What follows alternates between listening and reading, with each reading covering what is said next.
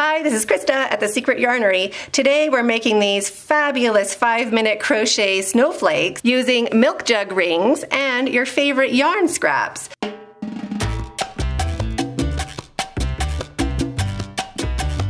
These are all made with the little scraps I had, all in these nice blues. There's a metallic one, and this one is variegated ice yarn, which I will leave a link for in the description box below. Anybody can buy this from anywhere in the world. These Kenyan acrylics are not available online.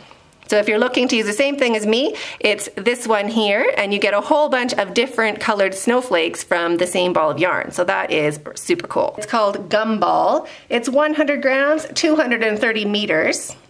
I'm using a 3.5 millimeter hook. You'll need one of the rings from the top of a milk jug, just the little bit that the lid connects to.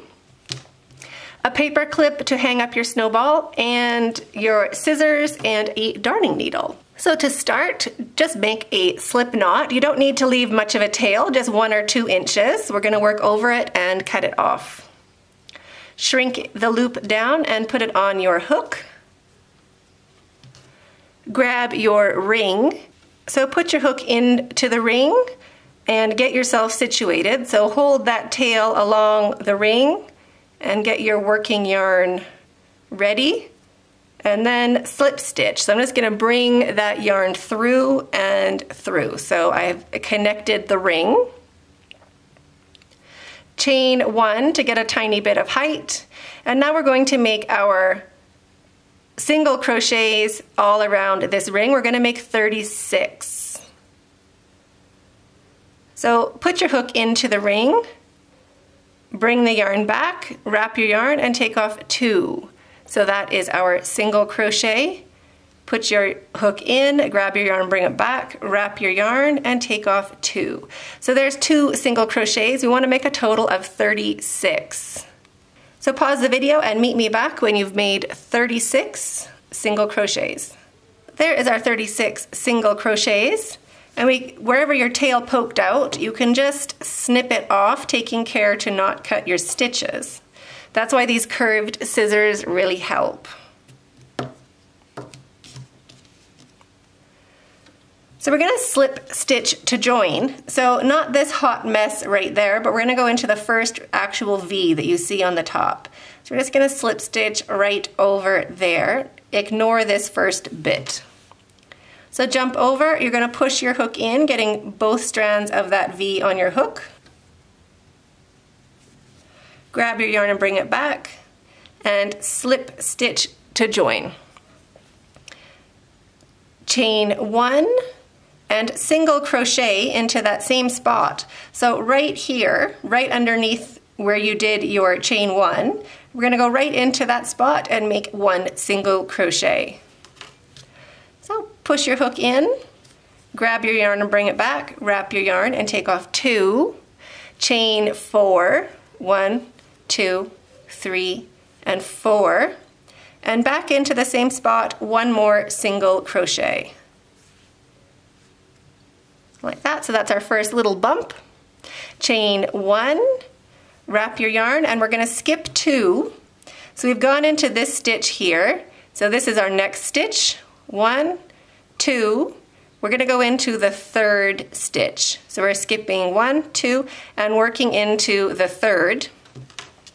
Wrap your yarn and go into that stitch. Grab your yarn and bring it back. We're making a double crochet. Wrap your yarn and take off 2, wrap your yarn and take off 2. So that's our first double crochet. We're going to do that again into the same stitch. Wrap your yarn and go in, grab your yarn and bring it back, wrap your yarn and take off 2, wrap your yarn and take off 2. Now we're going to chain 5. 1, 2, 3, 4, and 5. And we're going to work into the 2nd chain that we made, or the 4th chain from the hook. And our chains are these V stitches here. So we have 1, 2, 3, 4, and 5 of those V's. So we're going to work into the 2nd chain up, which is this one right there. So just go straight into that stitch, the 2nd chain you made, or 4th chain from your hook. Grab your yarn and bring it back. Turn your hook and through that last loop. So that was a slip stitch. chain 1, wrap your yarn, and 2 more double crochets into the same stitch. 1 and 2. So we made a little bump and a big bump. So we're just going to alternate making small bumps and big bumps all the way along into every third stitch. So we're going to skip the first stitch, the second stitch, and we're going to go into the third stitch. So chain 1 to get a little bit of distance and go into that third stitch making 1 single crochet, a chain 4, 1, 2, 3, and 4, and 1 more single crochet straight into that same spot. Chain 1, skip 2 stitches, so skip 1 and 2 and go into the third. We're going to make a big shell, so that is 2 double crochets, so we're wrapping our yarn to go into that stitch. We do that 2 times. And chain 5, 1, 2, 3, 4, and 5. Into the second chain that we made, or the 4th chain down, we're going to make a slip stitch. So put your hook in, grab your yarn and bring it back, turn your hook and bring it through, chain 1, wrap your yarn, and 2 more double crochets into that same stitch. 1 and 2.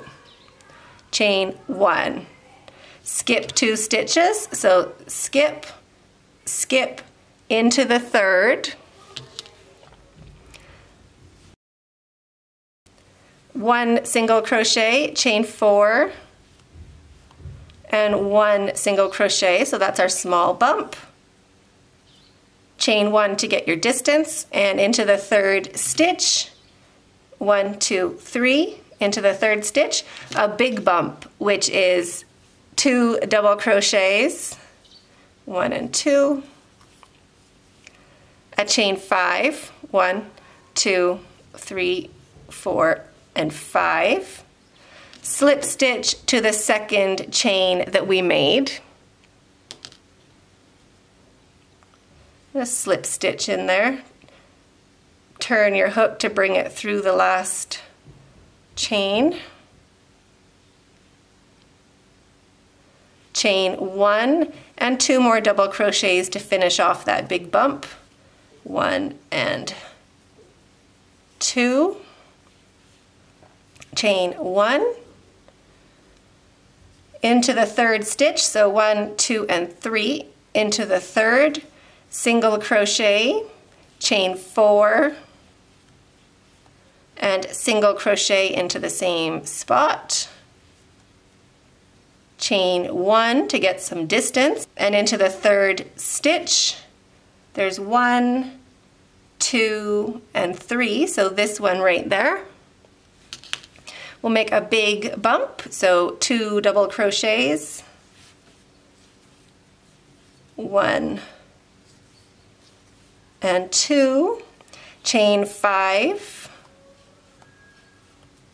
slip stitch to the second chain to make a little picot, chain 1 and 2 more double crochets into that same stitch, 1 and 2, chain 1, and into the third stitch again, so there's 1, 2, here's third, so into the third we'll make a small bump, so 1, 2, 3, single crochet, chain 4, 1, 2, 3, 4, and single crochet, chain 1 into the third stitch, so 1, 2, and 3 into this stitch, a large bump, so 2 double crochets, chain 5, 1, 2, 3, 4, and 5, slip stitch to the second chain, bring your hook through and through, chain 1, wrap your yarn, 2 more double crochets into that stitch, chain 1, skip 2, 1 and 2 into the third, a small bump, so single crochet, chain 4, and single crochet into the same stitch, chain 1, and now there is our last set of stitches. So we're going to skip 2 and make a large bump into the third. So 2 double crochets, there's 1 and 2, chain 5, 1, 2, 3, 4, and 5. Slip stitch to the second chain to make a picot, chain 1 and 2 double crochets into the same stitch, 1 and 2. Chain 1, and now we're going to slip stitch to join. Right there, we're going to slip stitch into that stitch on the side. Just push your hook in, grab your yarn and bring it back, bring your hook through, chain 1 to secure your yarn, and now cut your yarn. Pull your hook up and your yarn through and snug that down. And this tail we can sew in. It's the 12 Days of Christmas giveaway time! Today the lucky winner is going to get a 3.5mm tulip crochet hook and a ball of Kenyan acrylic yarn. So how do you enter? All you have to do is answer the question in the comments box below, and the question is, what is your favorite holiday movie? Even if you do not celebrate Christmas, what is your favorite holiday movie for whatever holiday you celebrate? What is your favorite movie? Just put that in the comments box below, and we will be drawing a random winner and announcing the winners of all the 12 Days of Christmas giveaways on December 24th. So good luck and Merry Christmas! After your end is sewn in, it's time to hang up your snowflake. These also make super great gift tags or to hang up on a tree or a window. Just grab a paper clip. So take the paper clip. I use whatever color paper clip kind of matches my project. The plastic coated ones are good because if they get a bit wet or moist, they won't rust onto your snowflake. So I'm just going to use a white one, and you just unfold it. So take the center of the paper clip and flip it up. Some paper clips are fragile and they'll snap when you unfold them, so then just use a different brand. Find one that is a bit malleable. So we have a small end and the hooky end. So we're going to use the small end on our snowflake and the bigger hook for hanging. So you can just decide what side of your snowflake you'd like up. I think I want this white one. So you just put your paper clip into the center of that chain that we did up there, that picot, and pinch your paper clip shut. Just give it a little pinch, and then also turn this top half sideways. You want it to be facing sideways, like that. Yes. So then when you hang it, it will be hanging straight. And you can even open this up more. If you have an artificial tree, this works great just like that. If your tree is a bit natural, you might want to open up this little curve. So I would just grab your crochet hook and just push your crochet hook in there and just get it to be the right size, and then shut it a small amount. And that gives you a nice hook on your ornament hanger. And they hang super great. I don't know if you can see it. It just hangs and wiggles. It looks fabulous. No need to block them. You can block them if you want, but I think they look great just as they are. Cute little snowflakes. So I hope you enjoyed this video. If you did, please subscribe to the channel. We upload every weekday at 6 p.m. Central Time. And we have a live chat on Fridays and lots of tutorials, lots of crochet alongs, lots of super easy projects using super simple stitches for fabulous results. So thanks so much for watching and stay hooked.